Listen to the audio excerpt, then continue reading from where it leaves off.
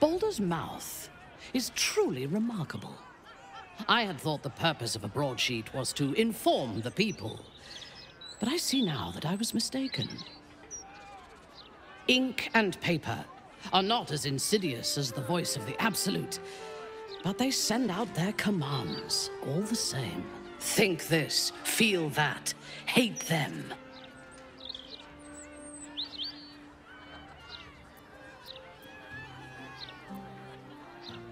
Yes. I am surprised. The house matrons of Menzoberranzan have not discovered the power of the printing press yet. Paper spun from spider silk, everdark ink drawn from dragon scales, and nefarious lies dreamt in darkness. To kill one's enemies with a well-rounded phrase. That is true power.